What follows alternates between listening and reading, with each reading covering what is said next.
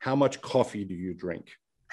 That's funny because right next to me have my coffee mug. I've only had, I would say, half of a cup today so far, and in half the day's through. So I can go anywhere from a couple pots. So it's interesting because if I'm at my parents' place, my family's house, and they're just hanging out and there's someone keeps making coffee, I will keep drinking coffee. If I'm at a conference and they keep having coffee there, I'll just keep sipping on it. Not because I need it, just because it's one of those things like, oh, you might as well drink on something, sip on something warm. But I can go from 1 cup to maybe 2 pots in any given day. I've kind of a spread.